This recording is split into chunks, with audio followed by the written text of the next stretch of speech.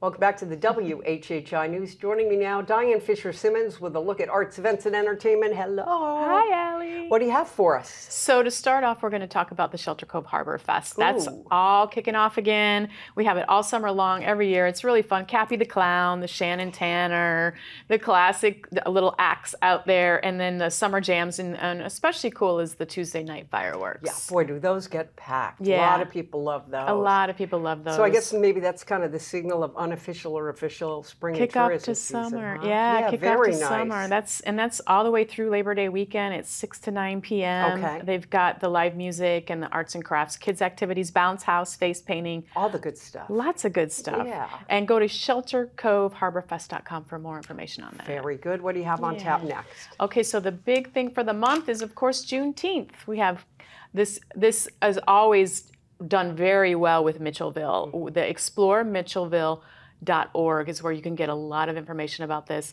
They have multiple opportunities all week long of things going on. Drum Circle and Overnight with Joe McGill. Ooh. Yeah, they have a bird watching experience, which I know you'll love. I think that's the 11th. But anyway, yeah, over at Mitchellville. But yeah, all week long, like you say, they're not just focusing on one single date, which is kind of neat. Right. There's a kickoff reception and opening reception. I believe it's the 10th at Ruby Lee's. And then the big event, though, is on Saturday the 15th. Okay. They're at Mitchellville Freedom Park, and that's at Harriet Tubman Way, of course, if you're not familiar with that. And it's from 10:30 to 4. That goes all day long. It's a $10 entry ticket.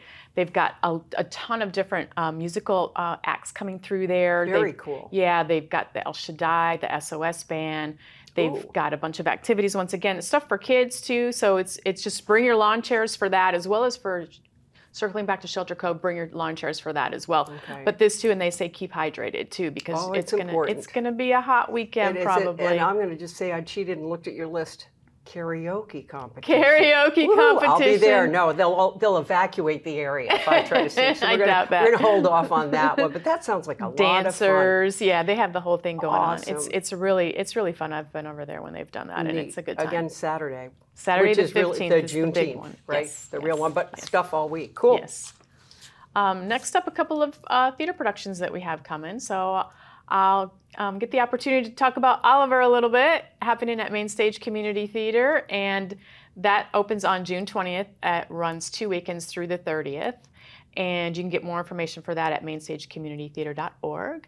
But that, if you're not familiar, it's a classic, timeless tale. You know, the Charles Dickens classic about Oliver Twist, and it's just a really sweet story following this young little boy who meets an assortment of colorful characters along the way, Artful Dodger, Fagin, but it's really so sweet to just see his constant resilience and hope through the whole thing, regardless of how, really mistreated the poor kid gets throughout the whole experience. And I mean, some great songs in that too, Fantastic songs. Consider Yourself. I love I'd Do Anything. I think that's maybe my favorite. Yeah.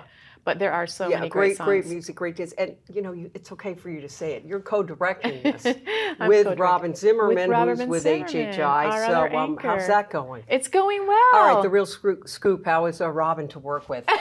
She's great. She's actually been great. Good. Neither of us had ever co-directed before, and that can be a challenge. It can be a bit of a challenge, but it's actually been a blessing. Good. Yeah, and we've really worked well together, and we've traded off on different things and different times, and she may block and kind of direct one scene and I'll do the other, and then we kind of bring it all together and then have a double set of eyes on things. You know, sometimes two minds are better than just one. Yeah. So I bet it's going to be a great production. I'm planning on coming. Where do people go to get tickets now? It's mainstagecommunitytheater.org. Okay, very good. Very good. On sale now. Get your tickets. Okay, I'll be there. One more theater production to talk about at May River Theater out in Bluffton. They're doing Lend Me a Tenor by Ken Ludwig. And that opens June 21st, also runs through the 30th. And that's a farce. I've not actually seen this, but I know it's about mistaken identity and the fast-paced hijinks that kind of ensue when a tenor, Tito, is set to perform in Cleveland, and he kind of passes out. We won't say why and how, and we'll let you see the story unfold. But it's all this just farcical, sounds like double fun. Entendres, mistaken identity, the whole bit. And that starts when? That starts the 21st of June. And information, May River? MayRiverTheater.com on that one. Well, Diane Fisher-Simmons, it's always great to see you. And you too, thanks Allie. for some great ideas, too. Oh, you bet. Thanks for having me. And that will do it for this edition of the WHHI News. We want to thank you for watching. We'll see you the next time.